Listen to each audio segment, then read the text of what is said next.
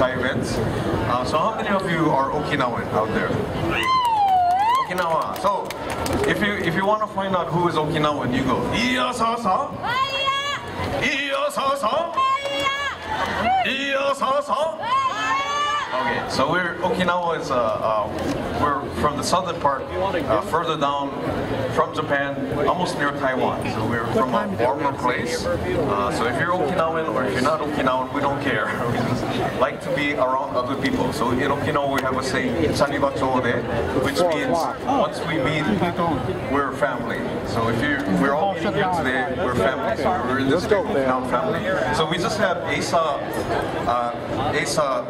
Asa performance with the drum and the dancing. That was by Shima Daiko.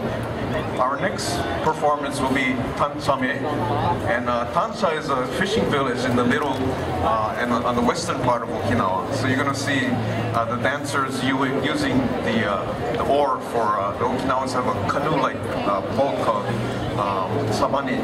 They'll be using the oar, and then they also have baskets for carrying the loads of fish, and it's a dance between young men and young women. They're checking out each other as they're fishing and selling the fish. So next dance is Tansame. What are the cone towers? Okay.